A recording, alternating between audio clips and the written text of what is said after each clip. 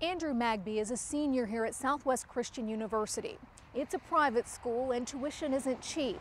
His education has cost him about $25,000. Now, not only is Andrew paying for his tuition himself, he's found a way to do it without racking up one penny in debt.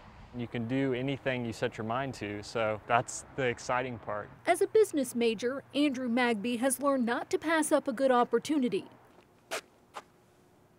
especially when it's right in front of him. I've always kept that in mind, and I've always been willing to do the dirtiest job out there to turn a dime. Andrew's turned a lot of dimes, but he began pinching pennies long before college by collecting any loose change he found on the ground.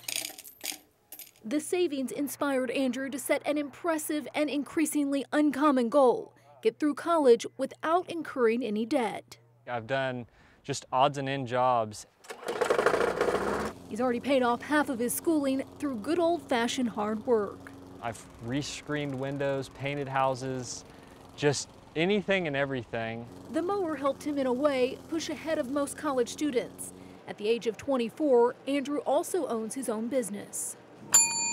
I try to make the best sandwich I can, one sandwich at a time. For Andrew, each sandwich, each tip in the tip jar, puts him a step closer.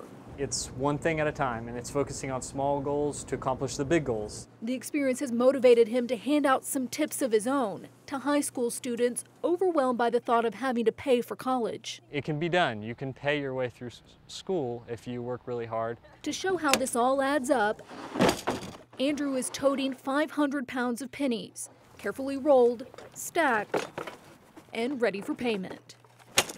I'm paying my last school payment with pennies. It kind of reminds me, and it'll remind me in the future, that every little penny counts. 100,000 pennies delivered.